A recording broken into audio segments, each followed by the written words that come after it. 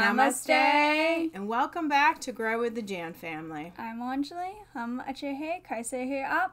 And today we're going to be talking about this wonderful story that we read in the news. So I didn't find a video for us to react to. So we're just going to talk about the article we read, which was about two brothers from Karnataka, Pusha brothers, that have sold their land for 25 lakhs to feed the poor in their area. I mean, just amazing.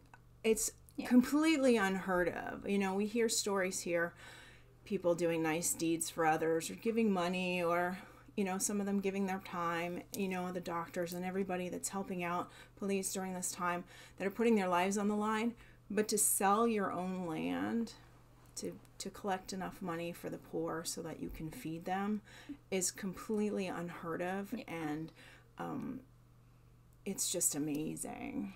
Yeah, it really is amazing how each family got like a lot of rice, wheat, spices, tea, and all the necessities that you would need to survive in this coronavirus, in this virus.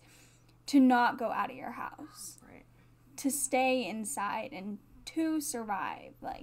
And it's incredible how they did that and how they could, how people could learn from that.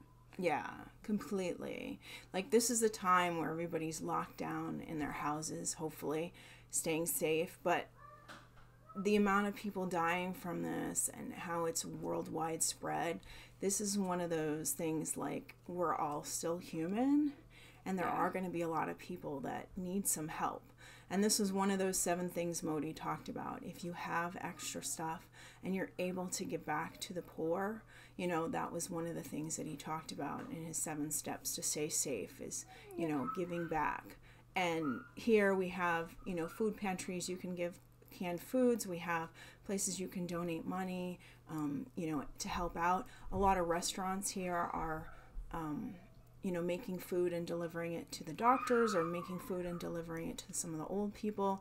The schools are kind of trying to find out who needs food so that they can give, you know, the kids that need that meal that they were getting at school, now they're not, you know, that they're still getting those meals at home. So there are a lot of great things out there, but this story just blew us away that somebody would sell their land to give back, to make sure the poor people, you know, they're not only just giving them these packets of food, but like trying to make sure that they stay inside their home so that they stay safe and they can get through this, you know, and, you know, giving them essentials, you know, things that they really need. Though hand sanitizer and masks was the other thing on there, and that's one of those things that like nobody here has. So, yeah. That's why we made our own masks. We did make our own masks, if you haven't seen that. But it's just amazing. And their story, you know, they talked about how their parents died when they were really young and they had to quit school and start working to make money. You know, their grandparents were raising them. And that they just went, you know, they said people from different religions helped them out when they were struggling. And now they're not struggling anymore. And they just felt like this was the time during this pandemic when everything in the world is, you know, and shut down and stuff is going crazy. This is the time they felt like this is our chance. This is our chance to give back for everybody that gave to us. So regardless of your religion and your caste and anything, they are showing up at your door with food and the essentials that you need. And just amazing. Amazing. So let us know if you guys have heard of other stories like this. We see a lot of stuff on the news here and there.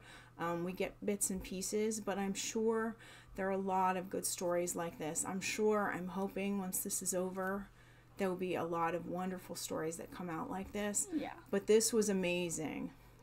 Makes me so proud.